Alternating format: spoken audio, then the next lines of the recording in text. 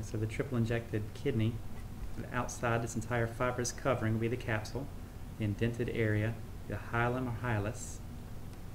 See the ureter coming out of the hilum, renal artery coming in through the same area, and renal vein would be leaving through the hilum also.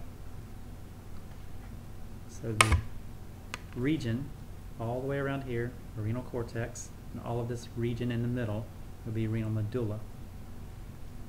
The structures, you have the renal pyramids, these meaty areas, and the spaces between renal columns.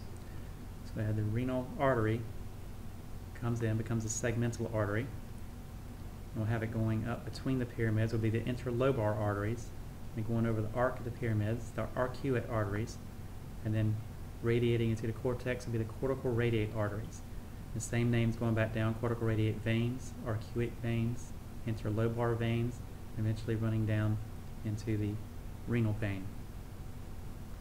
All right, so the filtrate would come down through the medulla and into the pyramid, where it would empty through these points here, the renal papilla, into a minor calyx. There, a little dip in there, the minor calyx, dumping into the major calyx. So two major calyces, dumping into this funnel-shaped area, out and go through the ureter, into the bladder, and then out through the urethra.